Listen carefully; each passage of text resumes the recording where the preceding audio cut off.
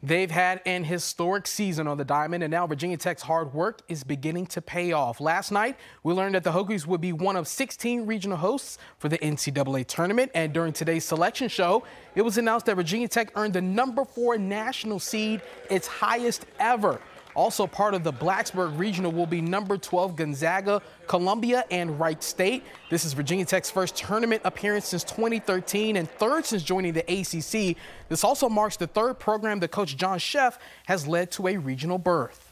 We've been dealing with this now for a while, hoping that we were going to kind of get into the top 8, and we did. And this is the kind of day that you work for as a coach, pretty much the whole year. To try to get your team in a position like this. Everyone has expectations, but we have expectations for ourselves, and that's the only expectations we really care about. So just like I said, sticking to our daily routine, our daily practices, and playing the same game that we've always played all year.